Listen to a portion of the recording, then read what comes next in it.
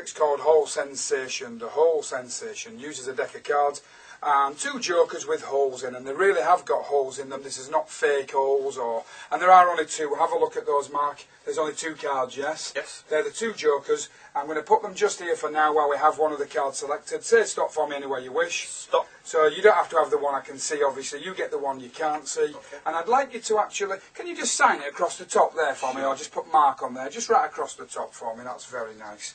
Thank you very much. And I'd like you to sandwich it yourself in between, face down, in between, and that's really in there, isn't it? It is. You can actually see the card on the back and you can see the card on the face. Yep. Yeah, that's the diamond through the... Oh, that tells me you must have picked a diamond. You don't like the mind reading act, do you?